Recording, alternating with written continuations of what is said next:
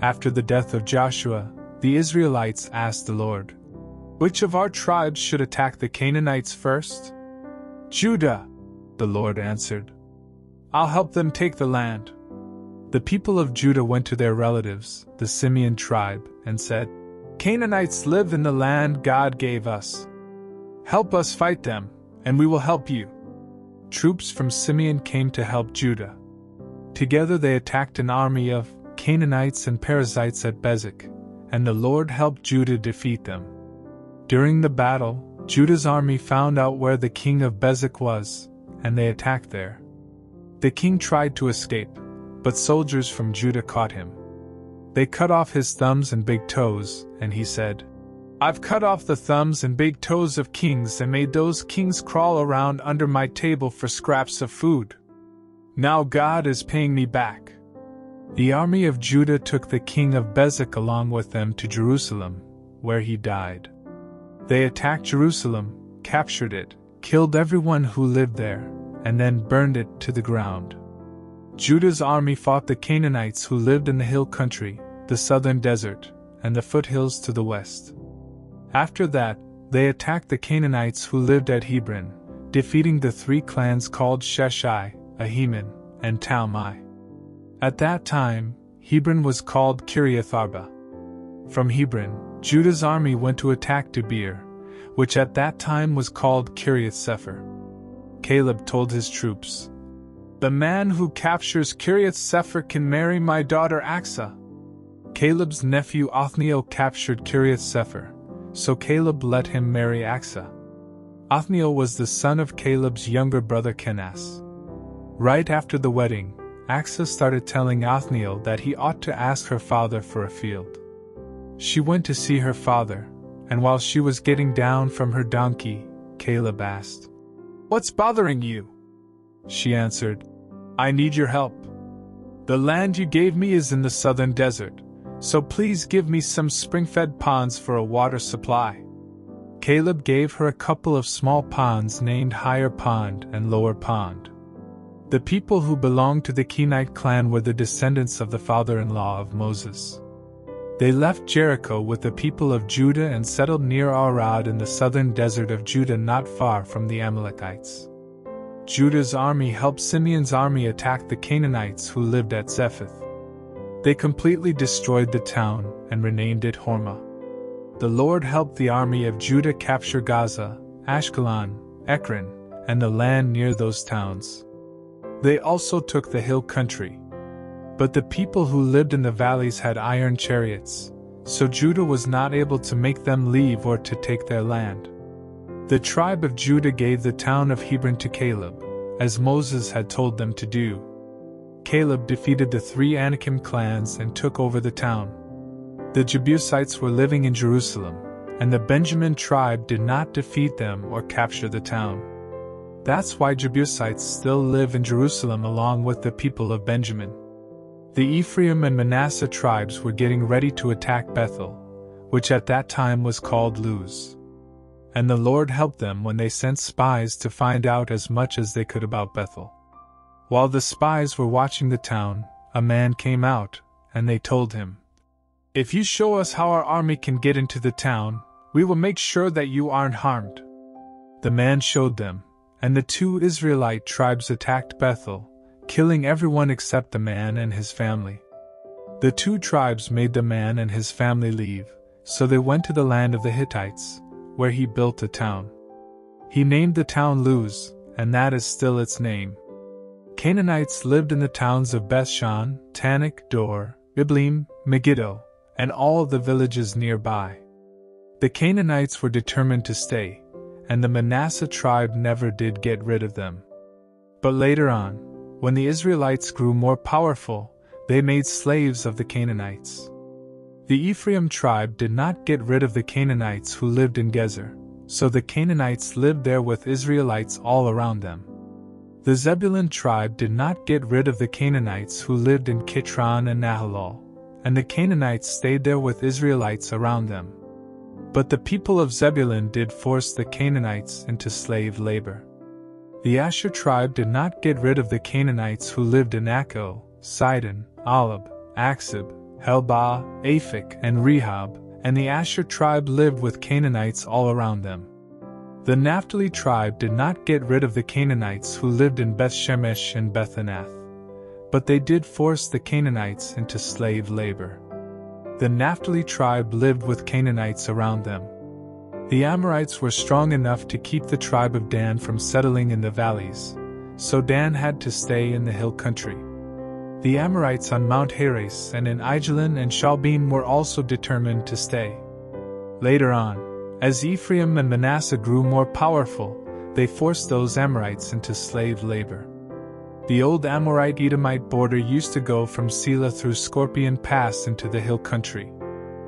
The Lord's angel went from Gilgal to Bochim and gave the Israelites this message from the Lord: I promised your ancestors that I would give this land to their families, and I brought your people here from Egypt.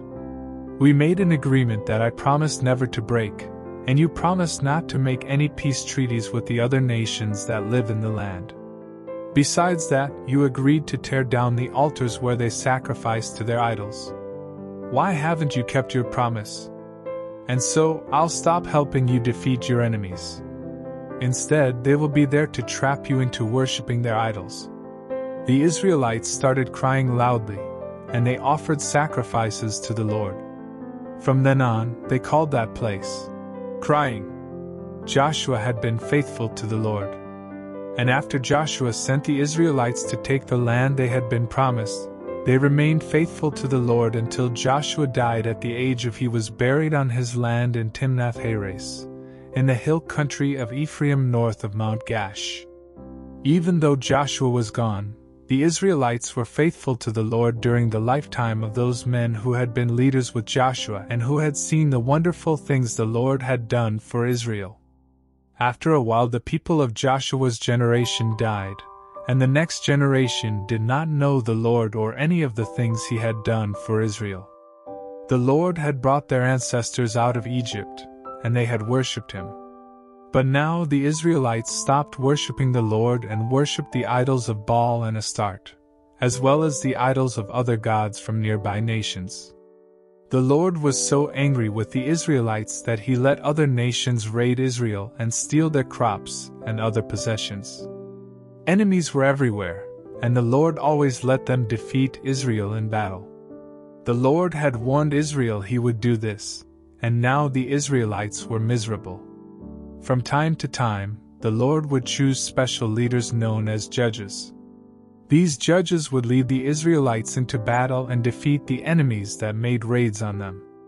In years gone by, the Israelites had been faithful to the Lord, but now they were quick to be unfaithful and to refuse even to listen to these judges. The Israelites disobeyed the Lord, and instead of worshipping him, they worshipped other gods.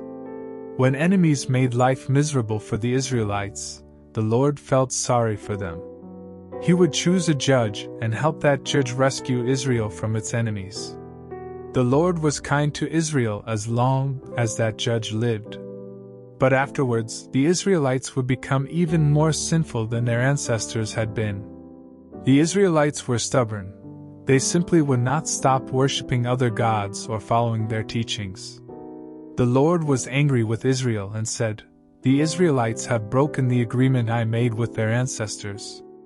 They won't obey me, so I'll stop helping them defeat their enemies." Israel still had a lot of enemies when Joshua died, and I'm going to let those enemies stay.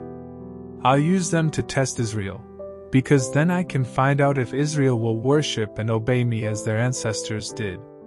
That's why the Lord had not let Joshua get rid of those enemy nations all at once. And the Lord had another reason for letting these enemies stay. The Israelites needed to learn how to fight in war, just as their ancestors had done.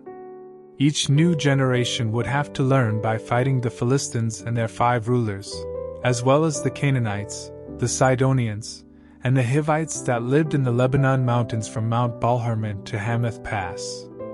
Moses had told the Israelites what the Lord had commanded them to do, And now the Lord was using these nations to find out if Israel would obey. But they refused. And some of them even married Canaanites, Hittites, Amorites, Perizzites, Hivites, and Jebusites who lived all around them. That's how they started worshipping foreign gods.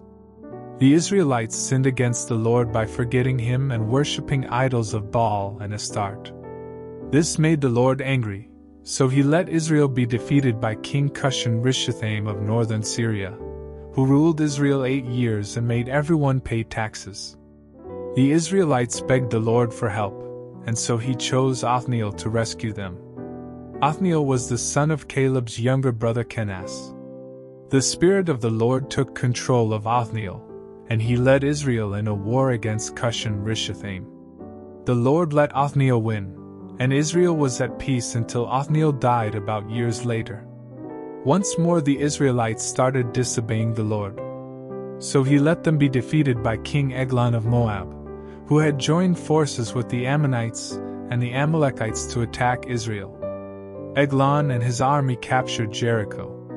Then he ruled Israel for years and forced the Israelites to pay heavy taxes. The Israelites begged the Lord for help, and the Lord chose Ehud from the Benjamin tribe to rescue them. They put Ehud in charge of taking the taxes to King Eglon, but before Ehud went, he made a double-edged dagger. Ehud was left-handed, so he strapped the dagger to his right thigh, where it was hidden under his robes. Ehud and some other Israelites took the taxes to Eglon, who was a very fat man. As soon as they gave the taxes to Eglon, Ehud said it was time to go home. Ehud went with the other Israelites as far as the statues at Gilgal. Then he turned back and went upstairs to the room where Eglon had his throne. Ehud said, "Your Majesty, I need to talk with you in private." Eglon replied, "Don't say anything yet."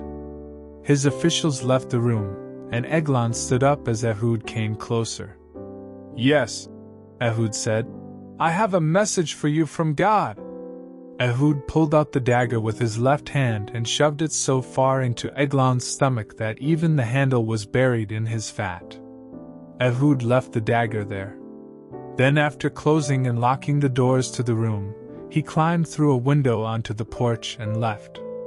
When the king's officials came back and saw that the doors were locked, they said, "The king is probably inside relieving himself." They stood there waiting until they felt foolish, but Eglon still didn't open the doors. Finally, they unlocked the doors and found King Eglon lying dead on the floor. But by that time, Ehud had already escaped past the statues. Ehud went to the town of Sirah in the hill country of Ephraim and started blowing a trumpet as a signal to call the Israelites together. When they came, he shouted, "Follow me! The Lord will help us defeat the Moabites." The Israelites followed Ehud down to the Jordan Valley, and they captured the places where people crossed the river on the way to Moab. They would not let anyone go across, and before the fighting was over, they killed about Moabite warriors. Not one escaped alive. Moab was so badly defeated that it was a long time before they were strong enough to attack Israel again. And Israel was at peace for years. Shamgar the son of Anath was the next to rescue Israel. In one battle, he used a sharp wooden pole to kill Philistines. After the death of Ehud, the Israelites again started disobeying the Lord. So the Lord let the Canaanite king Jabin of Hazor conquer Israel. Sisera, the commander of Jabin's army, lived in Harosheth Hagoyim. Jabin's army had iron chariots, and for years he made life miserable for the Israelites, until finally they begged the Lord for help. Deborah, the wife of Lapidoth, was a prophet and a leader of Israel during those days. She would sit under Deborah's palm tree between Ramah and Bethel in the hill country of Ephraim, where Israelites would come and ask her to settle their legal cases. One day, Barak the son of Abinoam was in Kadesh in Naphtali, and Deborah sent word for him to come and talk with her. When he arrived, she said, "I have a message for you from the Lord God of Israel. You are to get together an army of men from the Naphtali and Zebulun tribes and lead them to Mount Tabor. The Lord will trick Sisera into coming out to fight you at the Kishon River. Sisera will be leading King Jabin's army as usual, and they will have their chariots, but the Lord has promised to help you defeat them." "I'm not going unless you go," Barak told her.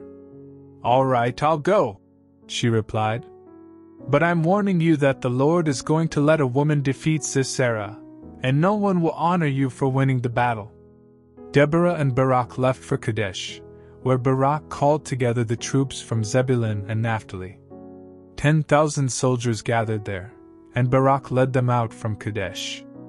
Deborah went too. At this time, Heber of the Kenite clan was living near the village of Ok in Zananim, not far from Kadesh.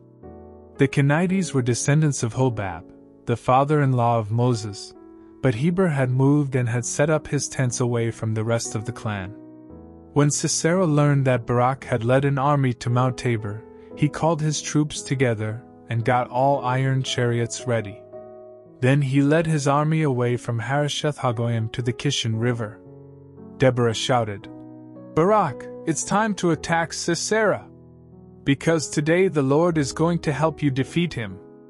In fact, the Lord has already gone on ahead to fight for you." Barak led his troops down from Mount Tabor.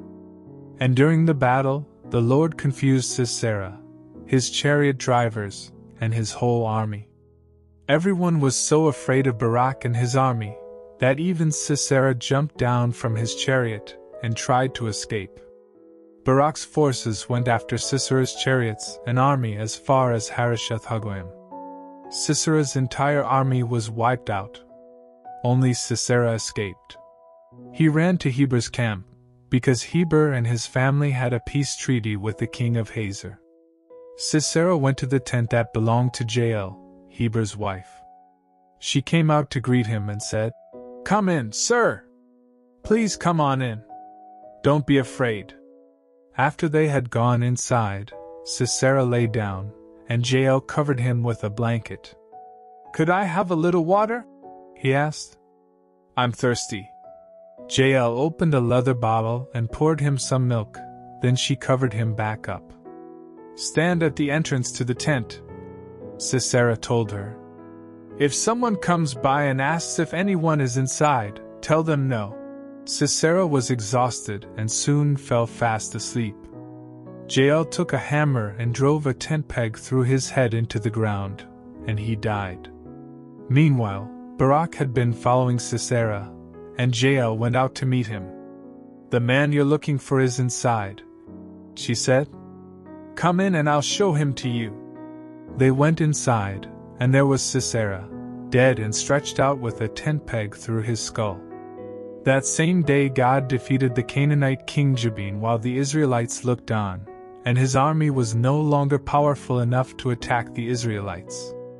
Jabin grew weaker while the Israelites kept growing stronger, until at last the Israelites destroyed him. After the battle was over that day, Deborah and Barak sang this song, "We praise you, Lord. Our soldiers volunteered, ready to follow you. Listen, kings and rulers, while I sing for the Lord, the God of Israel. Our Lord, God of Israel, when you came from Seir, where the Edomites live, rain poured from the sky, the earth trembled, and mountains shook. In the time of Shamgar son of Anath, and now again in Jael's time, roads were too dangerous for caravans. Travelers had to take the back roads, and villagers couldn't work in their fields. Then Deborah took command, protecting Israel as a mother protects her children. The Israelites worshipped other gods, and the gates of their towns were then attacked. But they had no shields or spears to fight with. I praise you, Lord, and I am grateful for those leaders and soldiers who volunteered. Listen, everyone. Whether you ride a donkey with a padded saddle or have to walk, even those who carry water to the animals will tell you, the Lord has won victories, and so has Israel. Then the Lord's people marched down to the town gates and said, Deborah, let's go. Let's sing as we march. Barak, capture our enemies. The Lord's people who were left joined with their leaders and fought at my side. Troops came from Ephraim, where Amalekites once lived. Others came from Benjamin. Officers and leaders came from Machir and Zebulun. The rulers of Issachar came along with Deborah, and Issachar followed Barak into the valley. But the tribe of Reuben was no help at all. Reuben, why did you stay among your sheep pens? Was it to listen to shepherds whistling for their sheep? No one could figure out why Reuben wouldn't come. The people of Gilead stayed across the Jordan. Why did the tribe of Dan remain on their ships and the tribe of Asher stay along the coast near the harbors? But soldiers of Zebulun and Naphtali risked their lives to attack the enemy. Canaanite kings fought us at Tanakh by the stream near Megiddo, but they couldn't rob us of our silver. From their pathways in the sky the stars fought Sisera, and his soldiers were swept away by the ancient Kishon River. I will march on and be brave. Sisera's horses galloped off, their hoofs thundering in retreat. The Lord's angel said, "Put a curse on Merah's town." Its people refused to help the Lord fight his powerful enemies. But honor Jael, the wife of Heber from the Kenite clan. Give more honor to her than to any other woman who lives in tents. Yes, give more honor to her than to any other woman. Sisera asked for water, but Jael gave him milk, cream in a fancy cup. She reached for a tent peg and held a hammer in her right hand. And with a blow to the head, she crushed his skull. Sisera sank to his knees and fell dead at her feet. Sisera's mother looked out through her window. "Why is he taking so long?" she asked. "Why haven't we heard his chariots coming?" She and her wisest women gave the same answer.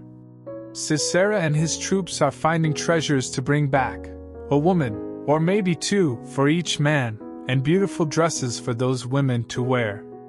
Our Lord, we pray that all your enemies will die like Sisera. But let everyone who loves you shine brightly like the sun at dawn." There was peace in Israel for about years. Then once again the Israelites started disobeying the Lord, so he let the nation of Midian control Israel for 7 years. The Midianites were so cruel that many Israelites ran to the mountains and hid in caves. Every time the Israelites planted crops, the Midianites invaded Israel together with the Amalekites and other eastern nations.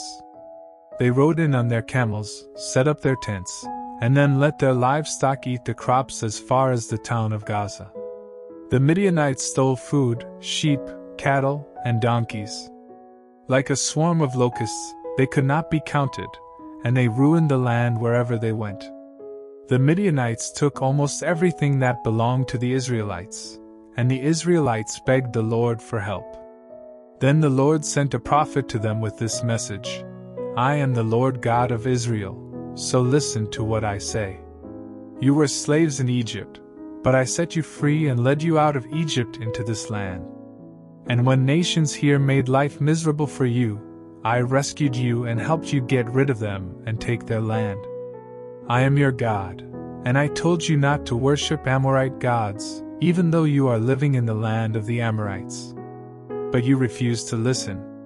One day an angel from the Lord went to the town of Ophrah and sat down under the big tree that belonged to Joash, a member of the Abiezer clan. Joash's son Gideon was nearby, threshing grain in a shallow pit, where he could not be seen by the Midianites. The angel appeared and spoke to Gideon. "The Lord is helping you, and you are a strong warrior." Gideon answered, "Please don't take this wrong, but if the Lord is helping us, then why have all of these awful things happened? We've heard how the Lord performed miracles and rescued our ancestors from Egypt. But those things happened long ago. Now the Lord has abandoned us to the Midianites." Then the Lord himself said, "Gideon, you will be strong, because I am giving you the power to rescue Israel from the Midianites." Gideon replied, "But how can I rescue Israel? My clan is the weakest one in Manasseh, and everyone else in my family is more important than I am." "Gideon," the Lord answered, "you can rescue Israel because I am going to help you. Defeating the Midianites will be as easy as beating up one man. Gideon said, It's hard to believe that I'm actually talking to the Lord. Please do something so I'll know that you really are the Lord. And wait here until I bring you an offering. All right, I'll wait, the Lord answered. Gideon went home and killed a young goat, then started boiling the meat. Next, he opened a big sack of flour and made it into thin bread. When the meat was done, he put it in a basket and poured the broth into a clay cooking pot. He took the meat, the broth, and the bread and placed them under the big tree. God's angel said, Gideon, put the meat and the bread on this rock, and pour the broth over them. Gideon did as he was told. The angel was holding a walking stick, and he touched the meat and the bread with the end of the stick. Flames jumped from the rock and burned up the meat and the bread. When Gideon looked, the angel was gone. Gideon realized that he had seen one of the Lord's angels. Oh, he moaned. Now I'm going to die. Calm down, the Lord told Gideon. There's nothing to be afraid of. You're not going to die. Gideon built an altar for worshiping the Lord and called it, The Lord Calms Our Fears. It still stands there in Ophrah, a town in the territory of the Abiezer clan. That night the Lord spoke to Gideon again. Get your father's second best bull, the one that's 7 years old. Use it to pull down the altar where your father worships Baal and cut down the sacred pole next to the altar. Then build an altar for worshipping me on the highest part of the hill where your town is built. Use layers of stones for my altar, not just a pile of rocks. Cut up the wood from the pole, make a fire, kill the bull, and burn it as a sacrifice to me. Gideon chose 10 of his servants to help him, and they did everything God had said. But since Gideon was afraid of his family and the other people in Ophrah, he did it all at night. When the people of the town got up the next morning, they saw that Baal's altar had been knocked over, and the sacred pole next to it had been cut down. Then they noticed a new altar covered with the remains of the sacrificed bull. Who could have done such a thing? They asked. And they kept on asking, until finally someone told them. Gideon the son of Joash did it. The men of the town went to Joash and said, Your son Gideon knocked over Baal's altar and cut down the sacred pole next to it. Hand him over, so we can kill him. The crowd pushed closer and closer, but Joash replied, Are you trying to take revenge for Baal? Are you trying to rescue Baal? If you are, you will be the ones who are put to death, and it will happen before another day dawns. If Baal really is a god, let him take his own revenge on someone who tears down his altar. That same day, Joash changed Gideon's name to Jerubbaal, explaining, He tore down Baal's altar, so let Baal take revenge himself. All the Midianites, Amalekites, and other eastern nations got together and crossed the Jordan River. Then they invaded the land of Israel and set up camp in Jezreel Valley. The Lord's Spirit took control of Gideon, and Gideon blew a trumpet as a signal for the men in the Abiezer clan to follow him. He also sent messengers to the tribes of Manasseh, Asher, Zebulun, and Naphtali, telling the men of these tribes to come and join his army. Then they set out toward the enemy camp. Gideon prayed to God, I know that you promised to help me rescue Israel, but I need proof. Tonight I'll spread a sheep's skin on the stone floor of that threshing place over there. If you really will help me rescue Israel, then tomorrow morning let there be dew on the skin, but let the stone floor be dry. And that's just what happened. Early the next morning, Gideon got up and checked the sheep's skin. He squeezed out enough water to fill a bowl. But Gideon prayed to God again. Don't be angry with me, Gideon said. Let me try this just one more time, so I'll really be sure you'll help me. Only this time, let the skin be dry and the stone floor be wet. That night, God made the stone floor wet with dew, but he kept the sheepskin dry. Early the next morning, Gideon and his army got up and moved their camp to Fear Spring. The Midianite camp was to the north, in the valley at the foot of More Hill. The Lord said, "Gideon, your army is too big. I can't let you win with this many soldiers. The Israelites would think that they had won the battle all by themselves and that I didn't have anything to do with it. So call your troops together and tell them that anyone who is really afraid can leave Mount Gilead and go home." 22,000 men returned home, leaving Gideon with only soldiers. "Gideon," the Lord said, "you still have too many soldiers. Take them down to the spring and I'll test them. I'll tell you which ones can go along with you and which ones must go back home." When Gideon led his army down to the spring, the Lord told him, "Watch how each man gets a drink of water. Then divide them into 2 groups, those who lap the water like a dog and those who kneel down to drink." 300 men scooped up water in their hands and lapped it, and the rest knelt to get a drink. The Lord said, "Gideon, your army will be made up of everyone who lapped the water from their hands. Send the others home. I'm going to rescue Israel by helping you and your army defeat the Midianites." Then Gideon gave these orders: "You men stay here. The rest of you may go home, but leave your food and trumpets with us." Gideon's army camp was on top of a hill overlooking the Midianite camp in the valley. That night, the Lord said to Gideon, "Get up! Attack the Midianite camp.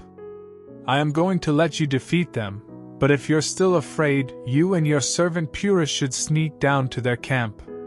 When you hear what the Midianites are saying, you'll be brave enough to attack." Gideon and Purah worked their way to the edge of the enemy camp, where soldiers were on guard duty. The camp was huge. The Midianites, Amalekites, and other eastern nations covered the valley like a swarm of locusts. And it would be easier to count the grains of sand on a beach than to count their camels. Gideon overheard one enemy guard telling another, "I had a dream about a flat loaf of barley bread that came tumbling into our camp. It hit the headquarters tent, and the tent flipped over and fell to the ground." The other soldier answered, "Your dream must have been about Gideon, the Israelite commander. It means God will let him and his army defeat the Midianite army and everyone else in our camp." As soon as Gideon heard about the dream and what it meant, he bowed down to praise God. Then he went back to the Israelite camp and shouted, "Let's go! The Lord is going to let us defeat the Midianite army." Gideon divided his little army into 3 groups of men, and he gave each soldier a trumpet and a large clay jar with a burning torch inside. Gideon said, "When we get to the enemy camp, spread out and surround it. Then wait for me to blow a signal on my trumpet. As soon as you hear it, blow your trumpets and shout, 'Fight for the Lord! Fight for Gideon!'" Gideon and his group reached the edge of the enemy camp a few hours after dark, just after the new guards had come on duty. Gideon and his soldiers blew their trumpets and smashed the clay jars that were hiding the torches. The rest of Gideon's soldiers blew the trumpets they were holding in their right hands. Then they smashed the jars and held the burning torches in their left hands. Everyone shouted, "Fight with your swords for the Lord and for Gideon!" The enemy soldiers started yelling and tried to run away. Gideon's troops stayed in their positions surrounding the camp and blew their trumpets again. As they did, the Lord made the enemy soldiers pull out their swords and start fighting each other. The enemy army tried to escape from the camp. They ran to Acacia Tree Town, towards Zerida, and as far as the edge of the land that belonged to the town of Abel-Meholah near Tabbath. Gideon sent word for more Israelite soldiers to come from the tribes of Naphtali, Asher, and both halves of Manasseh to help fight the Midianites. He also sent messengers to tell all the men who lived in the hill country of Ephraim, "Come and help us fight the Midianites. Put guards at every spring, stream, and well, as far as Beth-barah before the Midianites can get to them. And guard the Jordan River." Troops from Ephraim did exactly what Gideon had asked, and they even helped chase the Midianites on the east side of the Jordan River. These troops captured Raven and Wolf, the two Midianite leaders. They killed Raven at a large rock that has come to be known as Raven Rock, and they killed Wolf near a wine pit that has come to be called Wolf Wine Pit. The men of Ephraim brought the heads of the two Midianite leaders to Gideon. But the men were really upset with Gideon and complained, "When you went to war with Midian, you didn't ask us to help. Why did you treat us like that?" Gideon answered, "Don't be upset. Even though you came later, you were able to do much more than I did. It's just like the grape harvest. The grapes your tribe doesn't even bother to pick are better than the best grapes my family can grow. Besides, God chose you to capture Raven and Wolf. I didn't do a thing compared to you." By the time Gideon had finished talking, the men of Ephraim had calmed down and were no longer angry with him. After Gideon and his troops had chased the Midianites across the Jordan River, they were exhausted. The town of Sukkot was nearby, so he went there and asked, "Please give my troops some food. They are worn out, but we have to keep chasing Zebah and Zalmunna, the two Midianite kings." The town leaders of Sukkot answered, "Why should we feed your army? We don't know if you really will defeat Zebah and Zalmunna." "Just wait," Gideon said. "After the Lord helps me defeat them, I'm coming back here. I'll make a whip out of thorns and rip the flesh from your bones." After leaving Sukkot, Gideon went to Peniel and asked the leaders there for some food. But he got the same answer as he did at Sukkot. "I'll come back safe and sound," Gideon said. "But when I do, I'm going to tear down your tower." Zebah and Zalmunna were in Karkar with an army of troops. They were all that was left of the army of the eastern nations, because of their warriors had been killed in the battle. Gideon reached the enemy camp by going east along Nomad Road past Nobah and Jogbehah. He made a surprise attack, and the enemy panicked. Zebah and Zalmunna tried to escape, but Gideon chased and captured them. After the battle, Gideon set out for home. As he was going through Heres Pass, he caught a young man who lived in Sukkot. Gideon asked him who the town officials of Sukkot were, and the young man wrote down names. Gideon went to the town officials and said, "Here are Zebah and Zalmunna. Remember how you made fun of me? You said, 'We don't know if you really will defeat those two Midianite kings. So why should we feed your worn-out army?'" Gideon made a whip from thorn plants and used it to beat the town officials. Afterwards he went to Peniel, where he tore down the tower and killed all the town officials. Then Gideon said, "Zebah and Zalmunna, tell me about the men you killed at Tabor." "They were a lot like you," the two kings answered. "They were dignified, almost like royalty. They were my very own brothers."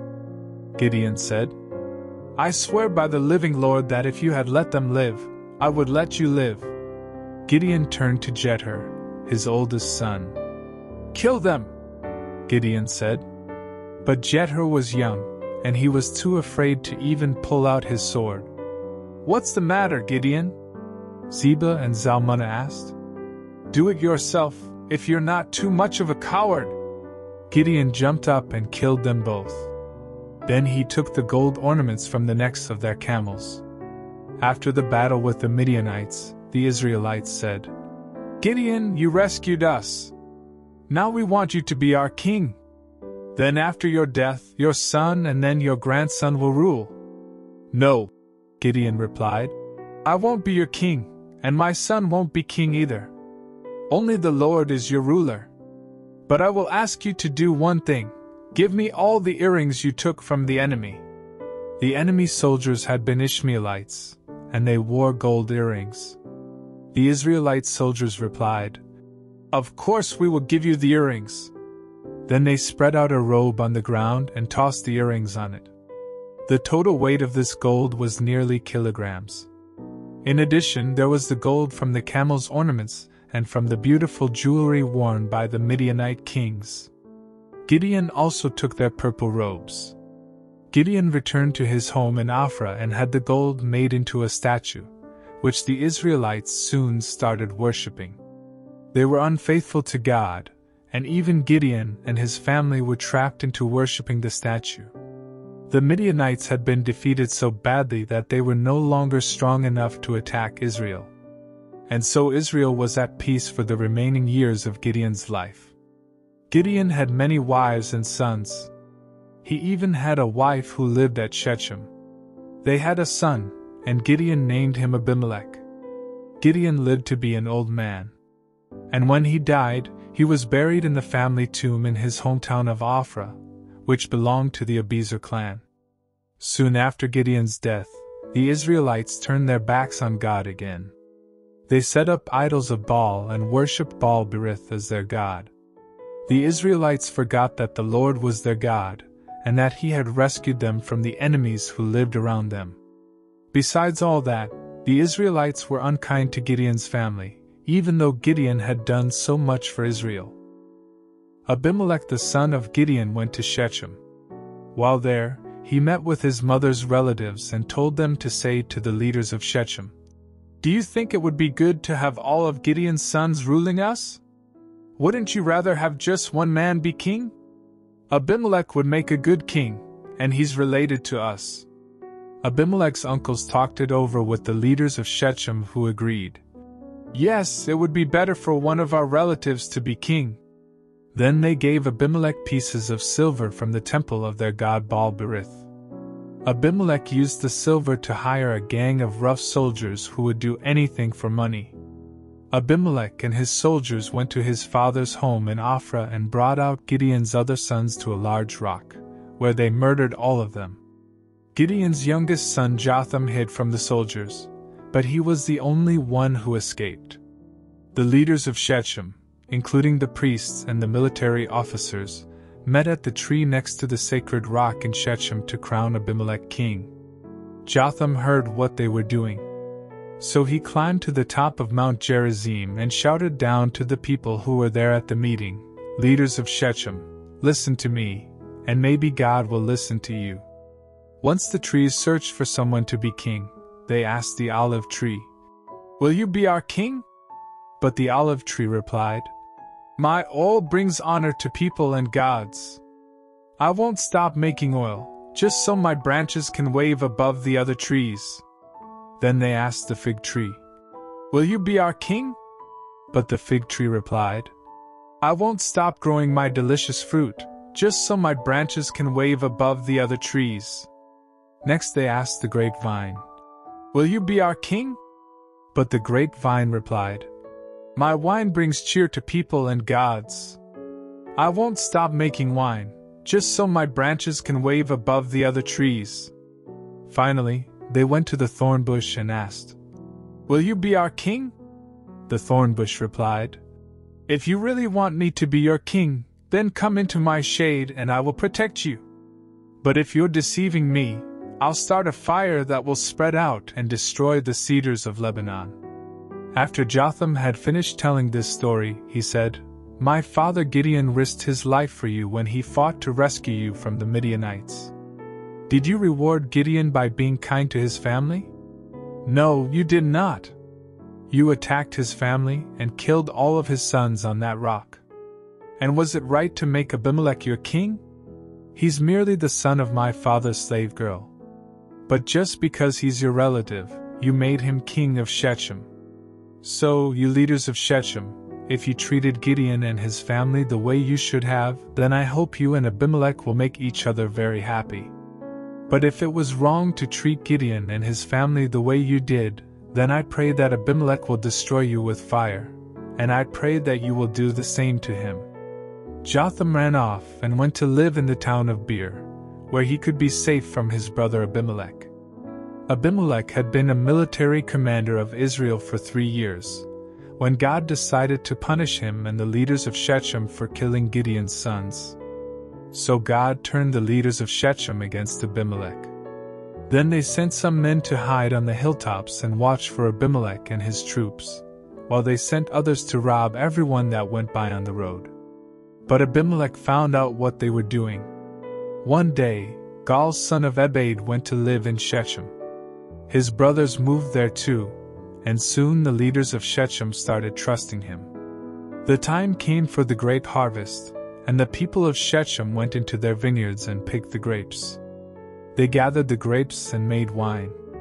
Then they went into the temple of their God and threw a big party. There was a lot of eating and drinking, and before long they were cursing Abimelech. Gaal said, "Hamor was the founder of Shechem, and one of his descendants should be our ruler." But Abimelech's father was Gideon, so Abimelech isn't really one of us. He shouldn't be our king, and we shouldn't have to obey him or Zebul, who rules Shechem, for him. If I were the ruler of Shechem, I'd get rid of that Abimelech. I'd tell him, "Get yourself an even bigger army, and we will still defeat you." Zebul was angry when he found out what Gaal had said, and so he sent some messengers to Abimelech. But they had to pretend to be doing something else, or they would not have been allowed to leave Shechem. Zebul told the messengers to say, "Gaal the son of Ebed has come to Shechem along with his brothers, and they have persuaded the people to let Gaal rule Shechem instead of you. This is what I think you should do. Lead your army here during the night and hide in the fields. Get up the next morning at sunrise and rush out of your hiding places to attack the town. Gaal and his followers will come out to fight you, but you will easily defeat them." So one night, Abimelech led his soldiers to Shechem. He divided them into 4 groups, and they all hid near the town. The next morning, Gaal went out and stood in the opening of the town gate. Abimelech and his soldiers left their hiding places, and Gaal saw them. Zebul was standing there with Gaal, and Gaal remarked, "Zebul, that looks like a crowd of people coming down from the mountaintops." "No," Zebul answered. "It's just the shadows of the mountains. It only looks like people moving." "But Zebul, look over there," Gaal said. "There's a crowd coming down from the sacred mountain, and another group is coming along the road from the tree where people talk with the spirits of the dead." Then Zebul replied, "What good is all of your bragging now? You were the one who said Abimelech shouldn't be the ruler of Shechem. Out there is the army that you made fun of. So go out and fight them." Gaal and the leaders of Shechem went out and fought Abimelech. Soon the people of Shechem turned and ran back into the town. However, Abimelech and his troops were close behind and killed many of them along the way. Abimelech stayed at Arumah, and Zebul forced Gaal and his brothers out of Shechem. The next morning, the people of Shechem were getting ready to work in their fields as usual, but someone told Abimelech about it. Abimelech divided his army into 3 groups and set up an ambush in the fields near Shechem. When the people came out of the town, he and his army rushed out from their hiding places and attacked. Abimelech and the troops with him ran to the town gate and took control of it, while 2 other groups attacked and killed the people who were in the fields.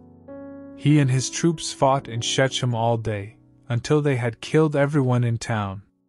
Then he and his men tore down the houses and buildings and scattered salt everywhere. Earlier that day, the leaders of the temple of El-Berith at Shechem had heard about the attack. So they went into the temple fortress, but Abimelech found out where they were. He led his troops to Mount Zalmon, where he took an axe and chopped off a tree branch. He lifted the branch onto his shoulder and shouted, "Hurry! Cut off a branch just as I did." When they all had branches, they followed Abimelech back to Shechem. They piled the branches against the fortress and set them on fire, burning down the fortress and killing about men and women. After destroying Shechem, Abimelech went to Thebez. He surrounded the town and captured it. But there was a tall fortress in the middle of the town, and the town leaders and everyone else went inside. Then they barred the gates and went up to the flat roof. Abimelech and his army rushed to the fortress and tried to force their way inside. Abimelech himself was about to set the heavy wooden doors on fire, when a woman on the roof dropped a large rock on his head and cracked his skull. The soldier who carried his weapons was nearby, and Abimelech told him, "Take out your sword and kill me. I don't want people to say that I was killed by a woman." So the soldier ran his sword through Abimelech.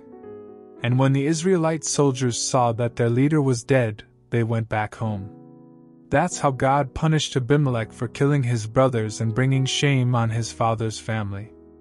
God also punished the people of Shechem for helping Abimelech. Everything happened just as Jotham's curse said it would. Tola was the next person to rescue Israel. He belonged to the Issachar tribe, but he lived in Shamir, a town in the hill country of Ephraim. His father was Pua, and his grandfather was Dodo. Tola was a leader of Israel for years, then he died and was buried in Shamir. The next leader of Israel was Jair, who lived in Gilead. He was a leader for years. He had sons, and each son had his own meal and was in charge of one town in Gilead. Those towns are still called the settlements of Jair. When he died, he was buried in the town of Canaan. Before long, the Israelites began disobeying the Lord by worshipping Baal, Astarte, and gods from Syria, Sidon, Moab, Ammon, and Philistia. The Lord was angry with Israel and decided to let Philistia and Ammon conquer them. So the same year that Jair died, Israel's army was crushed by these two nations. For years, Ammon was cruel to the Israelites who lived in Gilead, the region east of the Jordan River that had once belonged to the Amorites. Then the Ammonites began crossing the Jordan and attacking the tribes of Judah, Benjamin, and Ephraim. Life was miserable for the Israelites. They begged the Lord for help and confessed, "We were unfaithful to you, our Lord. We stopped worshiping you and started worshiping idols of Baal." The Lord answered, "In the past when you came crying to me for help, I rescued you. At one time or another I've rescued you from the Egyptians, the Amorites, the Ammonites, the Philistines, the Sidonians, the Amalekites, and the Maonites. But I'm not going to rescue you anymore. You've left me and gone off to worship other gods. If you're in such big trouble, go and cry to them for help. We have been unfaithful to you." The Israelites admitted, "If we must be punished, do it yourself, but please rescue us from the Ammonites." Then the Israelites got rid of the idols of the foreign gods, and they began worshiping only the Lord. Finally, there came a time when the Lord could no longer stand to see them suffer. The rulers of Ammon called their soldiers together and led them to Gilead, where they set up camp. The Israelites gathered at Mizpah and set up camp there. The leaders of Gilead asked each other, "Who can lead an attack on the Ammonites?" Then they agreed, "If we find someone who can lead the attack, we'll make him the ruler of Gilead." The leaders of the Gilead clan decided to ask a brave warrior named Jephthah, son of Gilead, to lead the attack against the Ammonites. Even though Jephthah belonged to the Gilead clan, he had earlier been forced to leave the region where they had lived. Jephthah was the son of a prostitute, but his half-brothers were the sons of his father's wife. One day his half-brothers told him, "You don't really belong to our family, so you can't have any of the family property." Then they forced Jephthah to leave home. Jephthah went to the country of Tob, where he was joined by a number of men who would do anything for money. So the leaders of Gilead went to Jephthah and said, "Please come back to Gilead. If you lead our army, we will be able to fight off the Ammonites." "Didn't you hate me?" Jephthah replied. "Weren't you the ones who forced me to leave my family? You're only coming to me now because you're in trouble. But we do want you to come back," the leaders said. "And if you lead us in battle against the Ammonites, we will make you the ruler of Gilead." "All right," Jephthah said. "If I go back with you and the Lord lets me defeat the Ammonites, will you really make me your ruler?" "You have our word," the leaders answered. "And the Lord is a witness to what we have said." So Jephthah went back to Mizpah with the leaders of Gilead. The people of Gilead gathered at the place of worship and made Jephthah their ruler. Jephthah also made promises to them. After the ceremony, Jephthah sent messengers to say to the king of Ammon, "Are you trying to start a war? You have invaded my country, and I want to know why." The king of Ammon replied, "Tell Jephthah that the land really belongs to me, all the way from the Arnon River in the south, to the Jabbok River in the north, and west to the Jordan River. When the Israelites came out of Egypt, they stole it. Tell Jephthah to return it to me, and there won't be any war." Jephthah sent the messengers back to the king of Ammon, and they told him that Jephthah had said, "Israel hasn't taken any territory from Moab or Ammon." When the Israelites came from Egypt, they traveled across the desert to the Red Sea, and then to Kadesh. They sent messengers to the king of Edom and said, "Please let us go through your country." But the king of Edom refused. They also sent messengers to the king of Moab, but he wouldn't let them cross his country either. And so the Israelites stayed at Kadesh. A little later, the Israelites set out into the desert, going east of Edom and Moab, and camping on the eastern side of the Arnon River Gorge. The Arnon is the eastern border of Moab, and since the Israelites didn't cross it, they didn't even set foot in Moab. The Israelites sent messengers to the Amorite king Sihon of Heshbon. "Please," they said, "let our people go through your country to get to our own land." Sihon didn't think the Israelites could be trusted, so he called his army together. They set up camp at Jahaz, then they attacked the Israelite camp. But the Lord God helped Israel defeat Sihon and his army. Israel took over all of the Amorite land where Sihon's people had lived, from the Arnon River in the south to the Jabbok River in the north, and from the desert in the east to the Jordan River in the west. The messengers also told the king of Ammon that Jephthah had said, "The Lord God of Israel helped his nation get rid of the Amorites and take their land. Now do you think you're going to take over that same territory? If Chemosh your God takes over a country and gives it to you, don't you have a right to it? And if the Lord takes over a country and gives it to us, the land is ours. Are you better than Balak the son of Zippor? He was the king of Moab, but he didn't quarrel with Israel or start a war with us. For years, Israelites have been living in Heshbon and Aroer and the nearby villages, and in the towns along the Arnon River Gorge. If the land really belonged to you Ammonites, you wouldn't have waited until now to try to get it back. I haven't done anything to you, but it's certainly wrong of you to start a war. I pray that the Lord will show whether Israel or Ammon is in the right." But the king of Ammon paid no attention to Jephthah's message. Then the Lord's Spirit took control of Jephthah, and Jephthah went through Gilead and Manasseh, raising an army. Finally, he arrived at Mizpah in Gilead, where he promised the Lord, "If you will let me defeat the Ammonites and come home safely, I will sacrifice to you whoever comes out to meet me first." From Mizpah, Jephthah attacked the Ammonites, and the Lord helped him defeat them. Jephthah and his army destroyed the towns between Aroer and Minnith, and others as far as Abel-Keramim. After that, the Ammonites could not invade Israel anymore.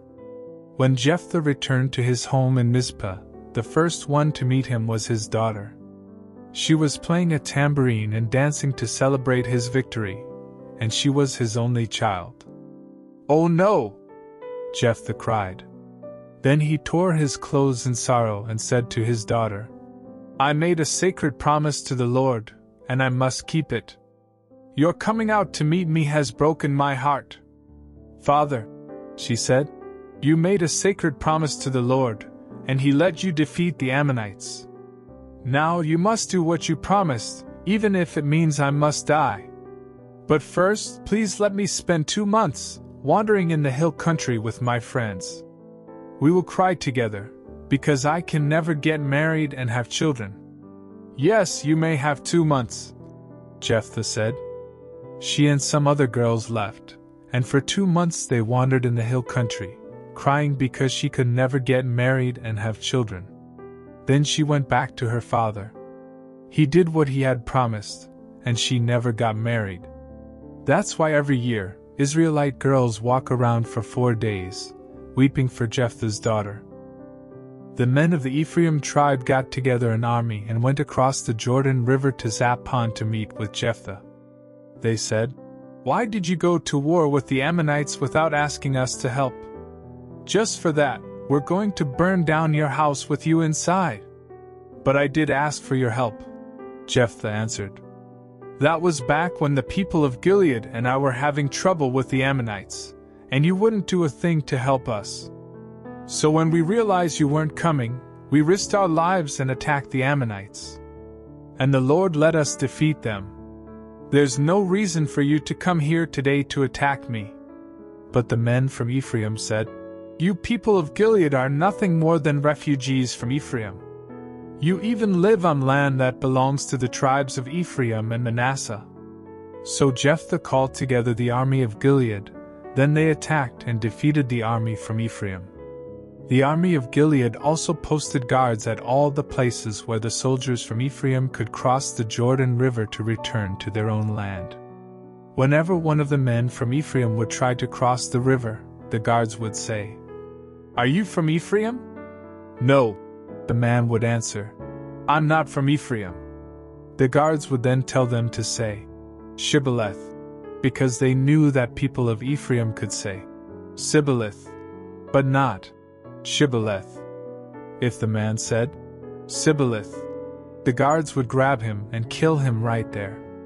Altogether, men from Ephraim were killed in the battle and at the Jordan. Jephthah was a leader of Israel for 6 years, before he died and was buried in his hometown Mizpah in Gilead. Ibzan, the next leader of Israel, came from Bethlehem. He had daughters and sons, and he let them all marry outside his clan. Ibzan was a leader for 7 years, before he died and was buried in Bethlehem. Elon from the Zebulun tribe was the next leader of Israel. He was a leader for 10 years, before he died and was buried in Aijalon that belonged to the Zebulun tribe. Abdon the son of Hillel was the next leader of Israel. He had sons and grandsons, and each one of them had his own donkey. Abdon was a leader for 8 years, before he died and was buried in his hometown of Pirathon, which is located in the part of the hill country of Ephraim where Amalekites used to live. Once again the Israelites started disobeying the Lord. So he let the Philistines take control of Israel for years. Manoah from the tribe of Dan lived in the town of Zorah. His wife was not able to have children, but one day an angel from the Lord appeared to her and said, "You have never been able to have any children, but very soon you will be pregnant and have a son. He will belong to God from the day he is born, so his hair must never be cut. And even before he is born, you must not drink any wine or beer or eat any food forbidden by God's laws. Your son will begin to set Israel free from the Philistines." She went to Manoah and said, "A prophet who looked like an angel of God came and talked to me. I was so frightened that I didn't even ask where he was from. He didn't tell me his name, but he did say that I'm going to have a baby boy. I'm not supposed to drink any wine or beer or eat any food forbidden by God's laws. Our son will belong to God for as long as he lives."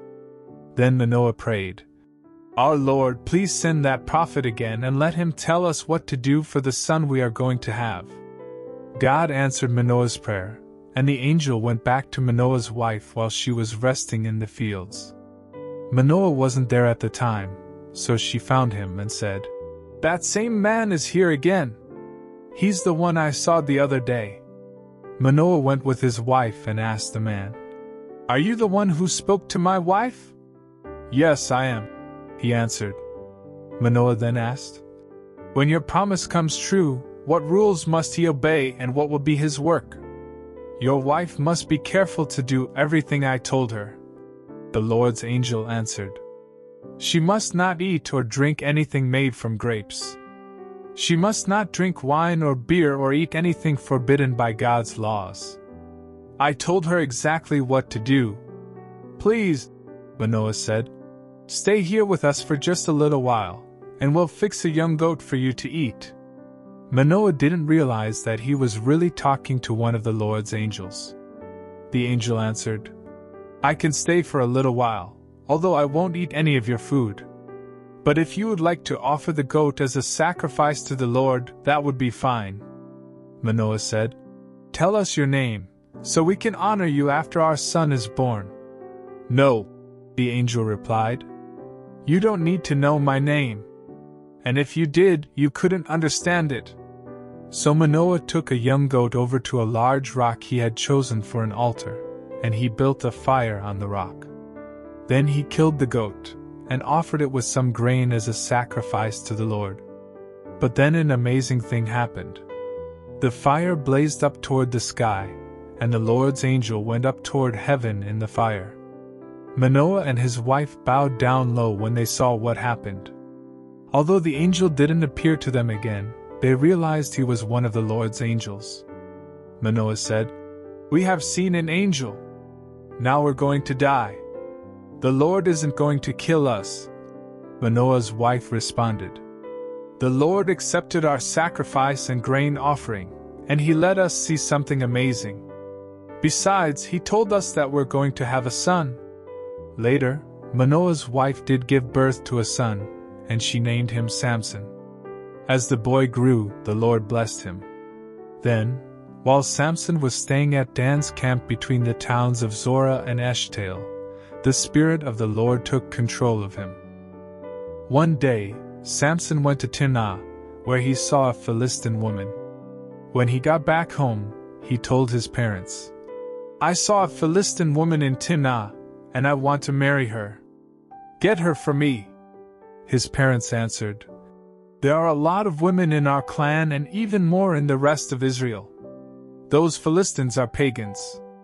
Why would you want to marry one of their women?" "She looks good to me," Samson answered. "Get her for me." At that time, the Philistines were in control of Israel, and the Lord wanted to stir up trouble for them. That's why He made Samson desire that woman. As Samson and his parents reached the vineyards near Timnah, a fierce young lion suddenly roared and attacked Samson.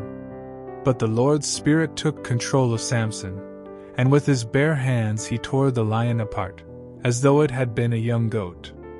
His parents didn't know what he had done, and he didn't tell them.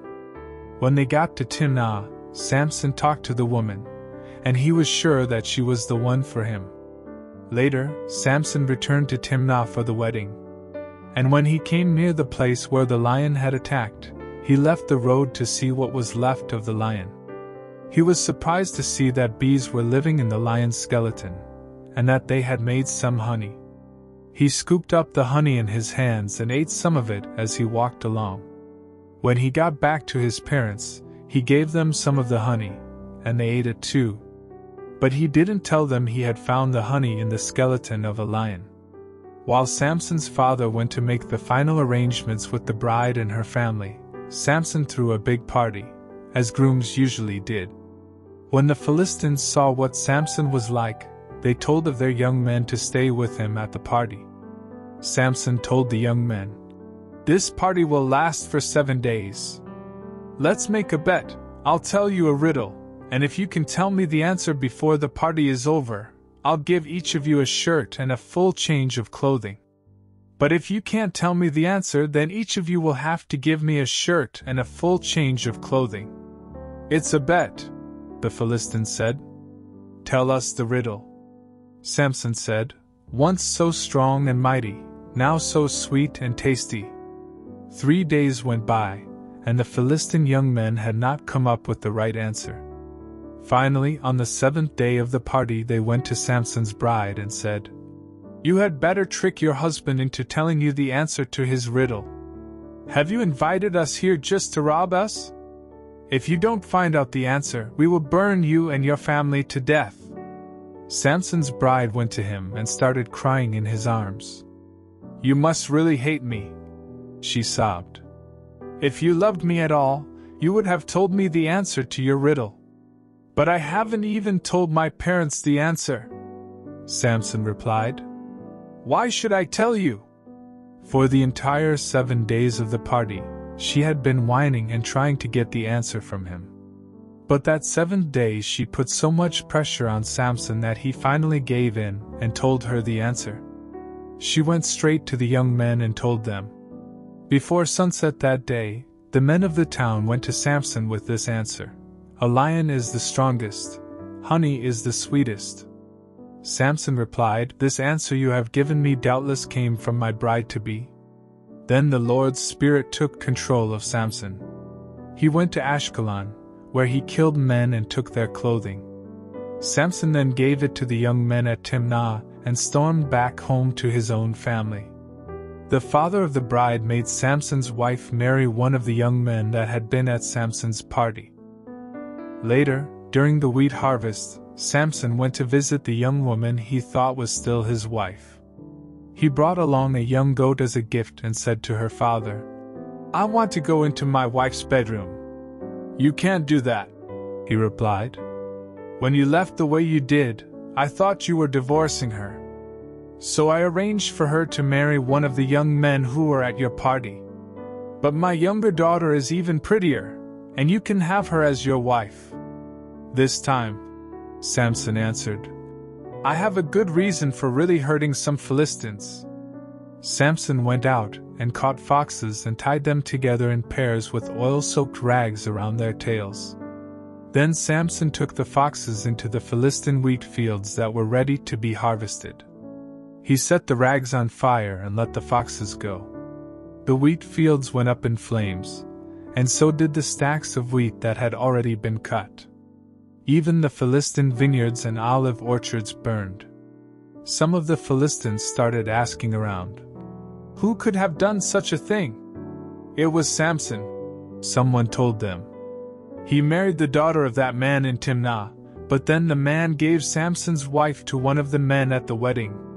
The Philistine leaders went to Timnah and burned to death Samson's wife and her father. When Samson found out what they had done, he went to them and said, "You killed them, and I won't rest until I get even with you." Then Samson started hacking them to pieces with his sword. Samson left Philistia and went to live in the cave at Etam Rock. But it wasn't long before the Philistines invaded Judah and set up a huge army camp at Jawbone. The people of Judah asked, "Why have you invaded our land?" The Philistines answered, "We've come to get Samson. We're going to do the same things to him that he did to our people." 3,000 men from Judah went to the cave at Etam Rock and said to Samson, "Don't you know that the Philistines rule us, and they will punish us for what you did?" "I was only getting even with them," Samson replied. "They did the same things to me first. We came here to tie you up and turn you over to them," said the men of Judah. "I won't put up a fight," Samson answered. "But you have to promise not to hurt me yourselves." "We promise," the men said. "We will only tie you up and turn you over to the Philistines. We won't kill you." Then they tied up his hands and arms with 2 brand new ropes and led him away from Etam Rock. When the Philistines saw that Samson was being brought to their camp at Jawbone, they started shouting and ran toward him. But the Lord's Spirit took control of Samson, and Samson broke the ropes, as though they were pieces of burnt cloth.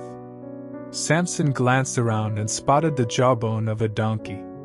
The jawbone had not yet dried out, so it was still hard and heavy.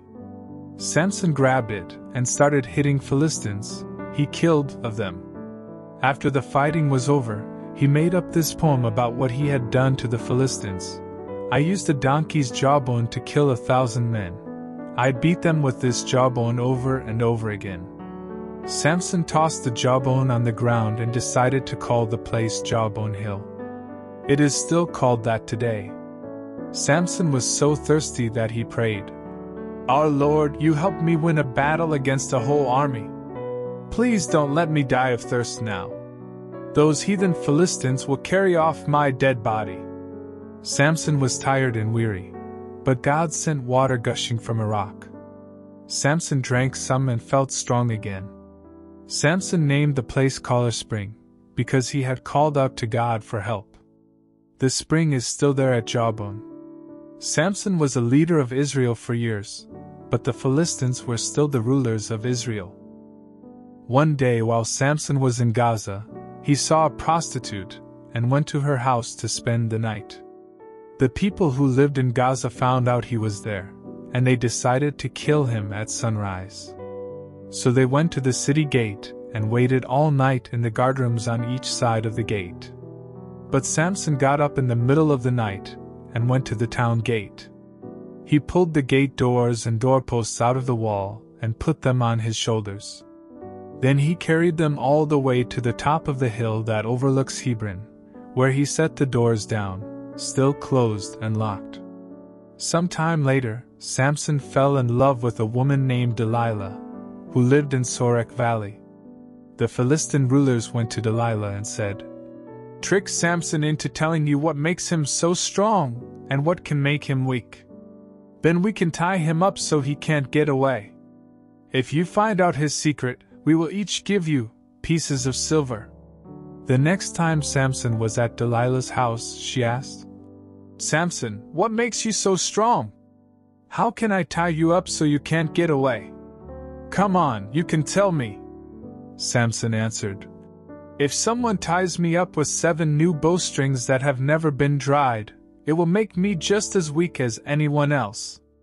The Philistine rulers gave 7 new bowstrings to Delilah.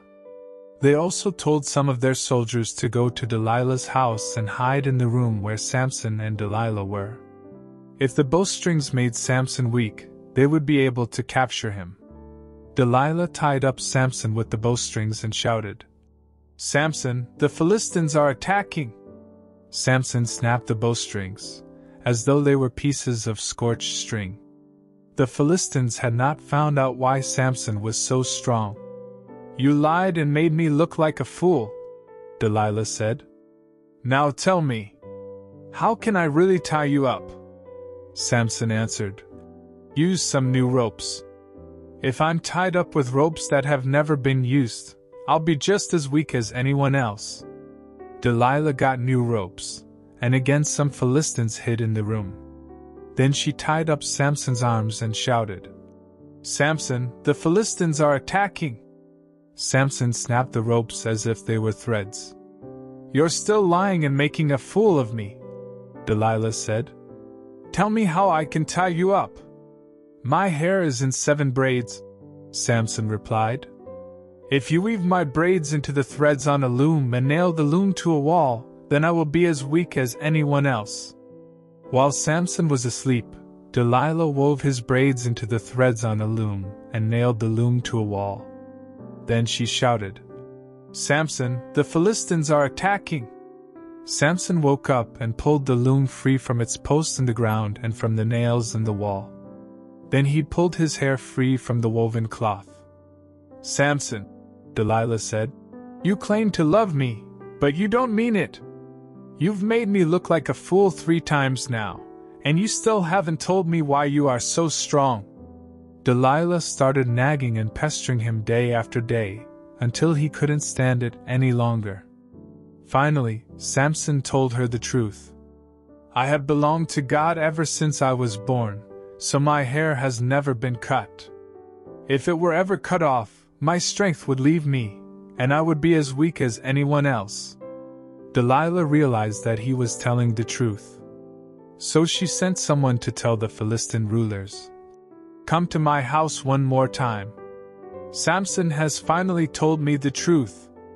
The Philistine rulers went to Delilah's house, and they brought along the silver they had promised her.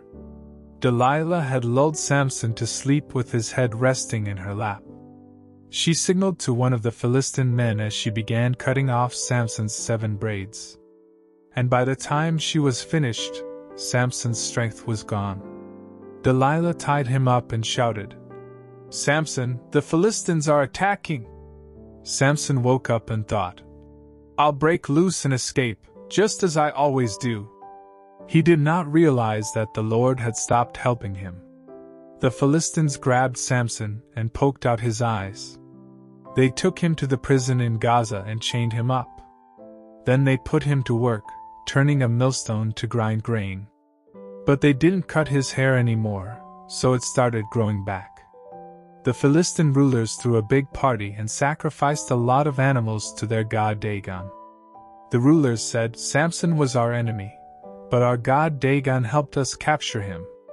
Everyone there was having a good time, and they shouted, "Bring out Samson, he's still good for a few more laughs."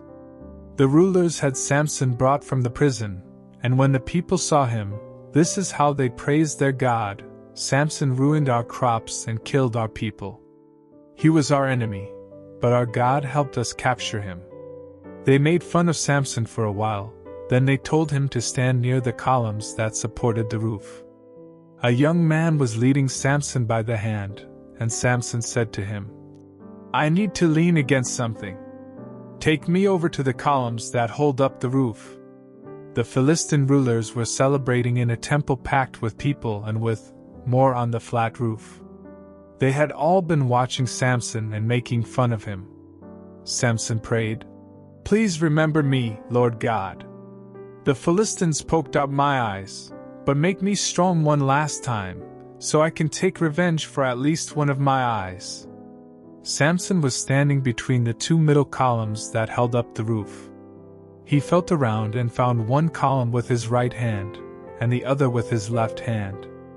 Then he shouted, "Let me die with the Philistines!"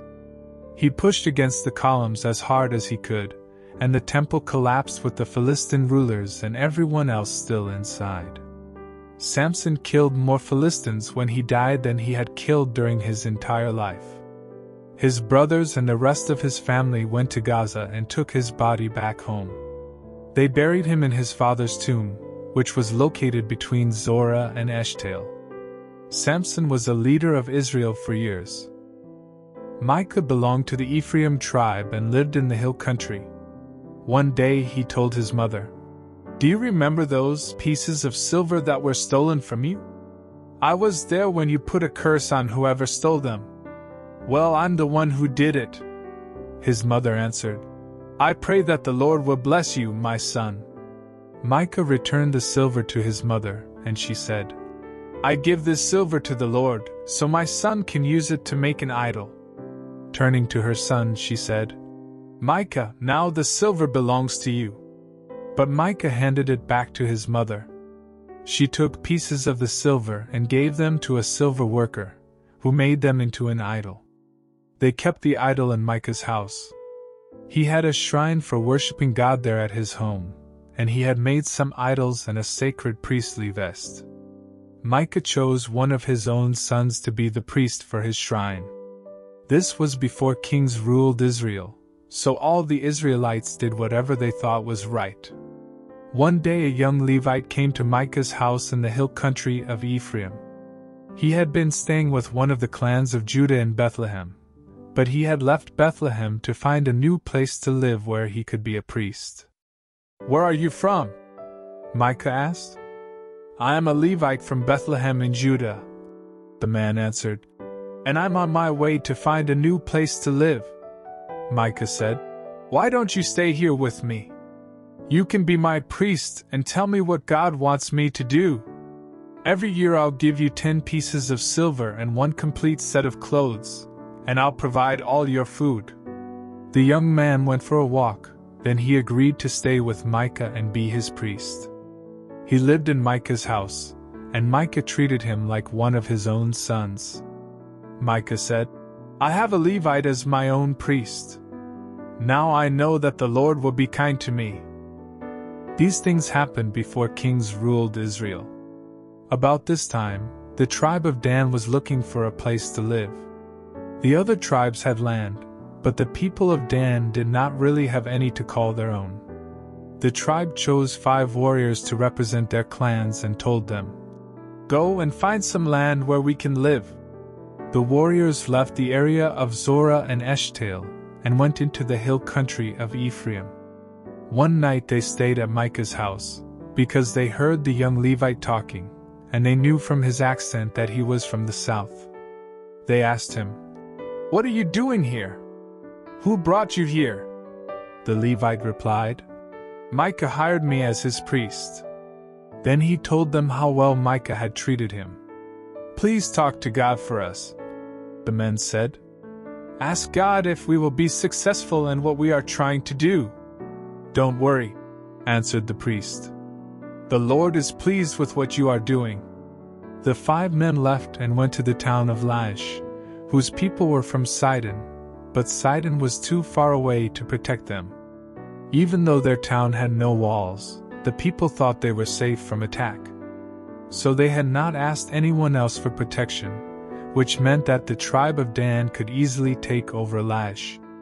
The 5 men went back to Zorah and Eshtaol, where their relatives asked, "Did you find any land?" "Let's go," the 5 men said. "We saw some very good land with enough room for all of us, and it has everything we will ever need. What are you waiting for? Let's attack and take it. You'll find that the people think they're safe, but God is giving the land to us." 600 men from the tribe of Dan strapped on their weapons and left Zorah and Eshtaol with their families. One night they camped near Kiriath-Jearim in the territory of Judah, and that's why the place just west of Kiriath-Jearim is still known as Dan's camp. Then they went into the hill country of Ephraim. When they came close to Micah's house, the 5 men who had been spies asked the other warriors, "Did you know that someone in this village has several idols and a sacred priestly vest? What do you think we should do about it?" The warriors left the road and went to the house on Micah's property where the young Levite priest lived. They stood at the gate and greeted the priest. Meanwhile, the 5 men who had been there before went into Micah's house and took the sacred priestly vest and the idols. "Hey!" the priest shouted. "What do you think you're doing?" "Quiet!" the men said. "Keep your mouth shut and listen. Why don't you come with us and be our priest so you can tell us what God wants us to do? You could stay here and be a priest for one man's family, but wouldn't you rather be the priest for a clan or even a whole tribe of Israel?" The priest really liked that idea. So he took the vest and the idols and joined the others from the tribe of Dan. Then they turned and left, after putting their children, their cattle, and the rest of their other possessions in front. They had traveled for some time before Micah asked his neighbors to help him get his things back. He and his men caught up with the people of Dan and shouted for them to stop. They turned to face him and asked, "What's wrong?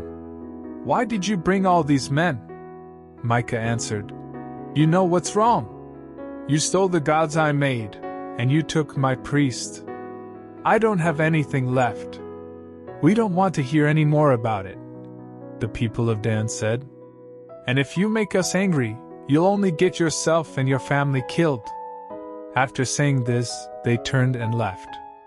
Micah realized there was no way he could win a fight with them, and so he went back home. The tribe of Dan took Micah's priest and the things Micah had made, and headed for Laish, which was located in a valley controlled by the town of Beth-rehob. Laish was defenseless, because it had no walls and was too far from Sidon for the Sidonians to help defend it. The leaders of Laish had not even asked nearby towns to help them in case of an attack. The warriors from Dan made a surprise attack on Laish, killing everyone and burning it down. Then they rebuilt the town and settled there themselves. But they named it Dan, after one of Israel's sons, who was the ancestor of their tribe. Even though the place of worship was in Shiloh, the people of Dan set up the idol Micah had made. They worshipped the idol, and the Levite was their priest. His name was Jonathan, and he was a descendant of Gershom the son of Moses. His descendants served as priests for the tribe of Dan, until the people of Israel were taken away as prisoners by their enemies. Before kings ruled Israel, a Levite was living deep in the hill country of the Ephraim tribe. He married a woman from Bethlehem in Judah, but she was unfaithful and went back to live with her family in Bethlehem. 4 months later, her husband decided to try and talk her into coming back. So he went to Bethlehem, taking along a servant and 2 donkeys. He talked with his wife, and she invited him into her family's home. Her father was glad to see him and did not want him to leave. So the man stayed 3 days, eating and drinking with his father-in-law. When everyone got up on the fourth day, the Levites started getting ready to go home. But his father-in-law said, "Don't leave until you have a bite to eat. You'll need strength for your journey." The two men sat down together and ate a big meal. "Come on," the man's father-in-law said. "Stay tonight and have a good time." The Levite tried to leave, but his father-in-law insisted, and he spent one more night there. The fifth day, the man got up early to leave, but his wife's father said, "You need to keep up your strength. Why don't you leave right after lunch?" So the two of them started eating. Finally, the Levite got up from the meal, so he and his wife and servant could leave. "Look," his father-in-law said, "it's already late afternoon, and if you leave now, you won't get very far before dark. Stay with us one more night and enjoy yourself. Then you can get up early tomorrow morning and start home." But the Levite decided not to spend the night there again. He had the saddles put on his two donkeys. Then he and his wife and servant traveled as far as Jebus, which is now called Jerusalem. It was beginning to get dark, and the man's servant said, "Let's stop and spend the night in this town where the Jebusites live." "No," the Levite answered. "They aren't Israelites, and I refuse to spend the night there. We'll stop for the night at Gibeah, or maybe we can even reach Ramah before dark." They walked on and reached Gibeah in the territory of Benjamin just after sunset. They left the road and went into Gibeah. But the Levite couldn't find a house where anyone would let them spend the night, and they sat down in the open area just inside the town gates. Soon an old man came in through the gates on his way home from working in the fields. Most of the people who lived in Gibeah belonged to the tribe of Benjamin, but this man was originally from the hill country of Ephraim. He noticed that the Levite was just in town to spend the night. "Where are you going?" the old man asked. "Where did you come from?" "We've come from Bethlehem in Judah," the Levite answered. "We went there on a visit. Now we're going to the place where the Lord is worshipped, and later we will return to our home in the hill country of Ephraim. But no one here will let us spend the night in their home. We brought food for our donkeys and bread and wine for ourselves, so we don't need anything except a place to sleep." The old man said, "You are welcome to spend the night in my home and to be my guests, but don't stay out here." The old man brought them into his house and fed their donkeys. Then he and his guests washed their feet and began eating and drinking. They were having a good time, when some worthless men of that town surrounded the house and started banging on the door and shouting, "A man came to your house tonight. Send him out, so we can have sex with him." The old man went outside and said, "My friends, please don't commit such a horrible crime against a man who is a guest in my house. Let me send out my daughter instead. She's a virgin. And I'll even send out the man's wife. You can rape them or do whatever else you want, but please don't do such a horrible thing to this man." The men refused to listen, so the Levite grabbed his wife and shoved her outside. The men raped her and abused her all night long. Finally, they let her go just before sunrise, and it was almost daybreak when she went back to the house where her husband was staying. She collapsed at the door and lay there until sunrise. About that time, her husband woke up and got ready to leave. He opened the door and went outside, where he found his wife lying at the door with her hands on the doorstep. "Get up," he said. "It's time to leave." But his wife didn't move. He lifted her body onto his donkey and left. When he got home, he took a butcher knife and cut her body into 12 pieces. Then he told some messengers, "Take one piece to each tribe of Israel and ask everyone if anything like this has ever happened since Israel left Egypt. Tell them to think about it, talk it over, and tell us what should be done." Everyone who saw a piece of the body said, "This is horrible. Nothing like this has ever happened since the day Israel left Egypt." The Israelites called a meeting of the nation. And since they were God's people, the meeting was held at the place of worship in Mizpah. Men who could serve as soldiers came from everywhere in Israel, from Dan in the north, Beersheba in the south, and Gilead east of the Jordan River. 400,000 of them came to Mizpah, and they each felt the same about what those men from the tribe of Benjamin had done. News about the meeting at Mizpah reached the tribe of Benjamin. As soon as the leaders of the tribes of Israel took their places, the Israelites said, "How could such a horrible thing happen?" The husband of the murdered woman answered, "My wife and I went into the town of Gibeah in Benjamin to spend the night." Later that night, the men of Gibeah surrounded the house. They wanted to kill me, but instead they raped and killed my wife. It was a terrible thing for Israelites to do. So I cut up her body and sent the pieces everywhere in Israel. You are the people of Israel, and you must decide today what to do about the men of Gibeah. The whole army was in agreement, and they said, "None of us will go home. We'll send 1/10 of the men from each tribe to get food for the army. And we'll ask God who should attack Gibeah, because those men deserve to be punished for committing such a horrible crime in Israel." Everyone agreed that Gibeah had to be punished. The tribes of Israel sent messengers to every town and village in Benjamin.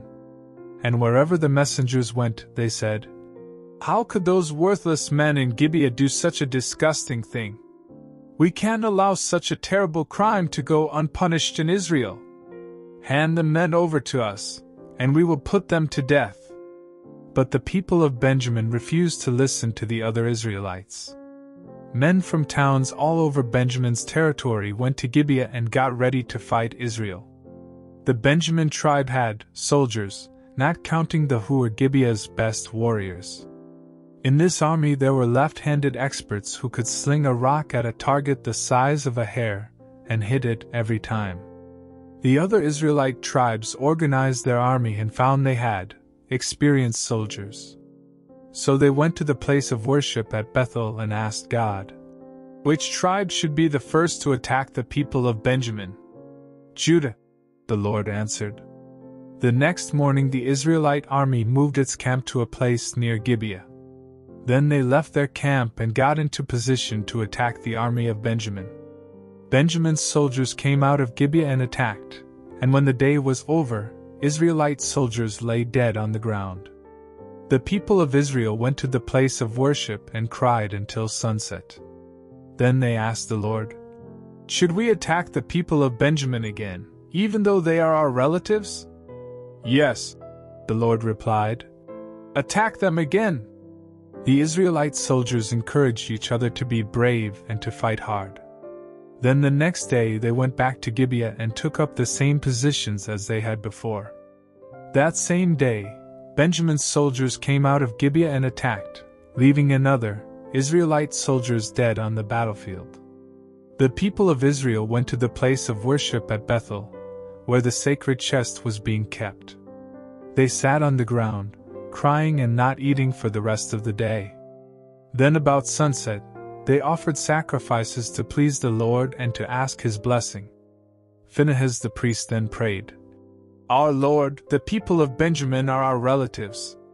Should we stop fighting or attack them again?" "Attack," the Lord answered. "Tomorrow I will let you defeat them." The Israelites surrounded Gibeah, but stayed where they could not be seen. Then the next day, they took the same positions as twice before, but this time they had a different plan. They said, "When the men of Benjamin attack, we will run off and let them chase us away from the town and into the country roads." The soldiers of Benjamin attacked the Israelite army and started pushing it back from the town. They killed about Israelites in the fields and along the road between Gibeah and Bethel. The men of Benjamin were thinking, "We're mowing them down like we did before." The Israelites were running away, but they headed for Baal-Tamar, where they regrouped. They had set an ambush, and they were sure it would work. 10,000 of Israel's best soldiers had been hiding west of Gibeah, And as soon as the men of Benjamin chased the Israelites into the countryside, these soldiers made a surprise attack on the town gates. They dashed in and captured Gibeah, killing everyone there. Then they set the town on fire, because the smoke would be the signal for the other Israelite soldiers to turn and attack the soldiers of Benjamin. The fighting had been so heavy around the soldiers of Benjamin that they did not know the trouble they were in. But then they looked back and saw clouds of smoke rising from the town. They looked in front and saw the soldiers of Israel turning to attack. This terrified them, because they realized that something horrible was happening.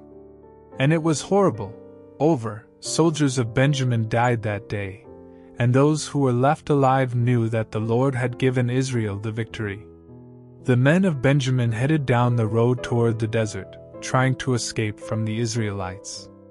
But the Israelites stayed right behind them, keeping up their attack. Men even came out of the nearby towns to help kill the men of Benjamin, who were having to fight on all sides. The Israelite soldiers never let up their attack. They chased and killed the warriors of Benjamin as far as a place directly east of Gibeah, until of these warriors lay dead.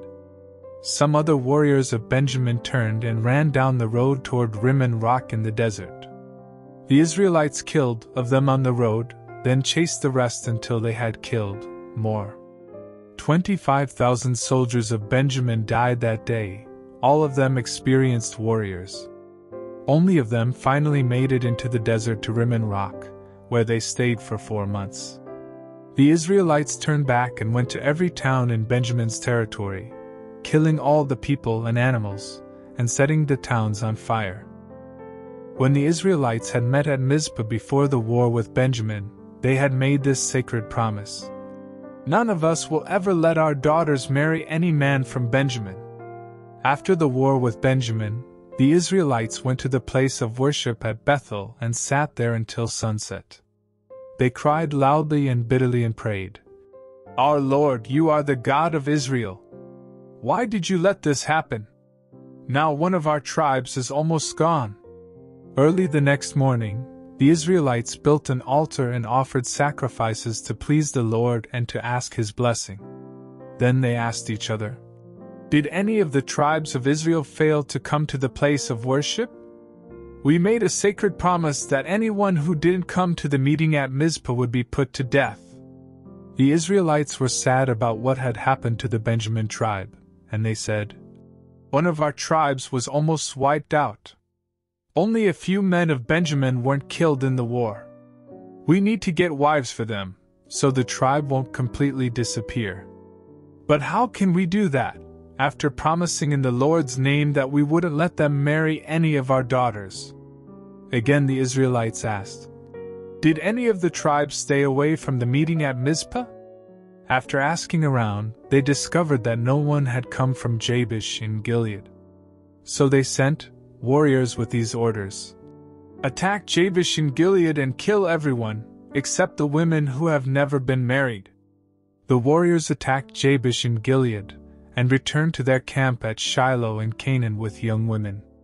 The Israelites met and sent messengers to the men of Benjamin at Rimmon Rock, telling them that the Israelites were willing to make peace with them.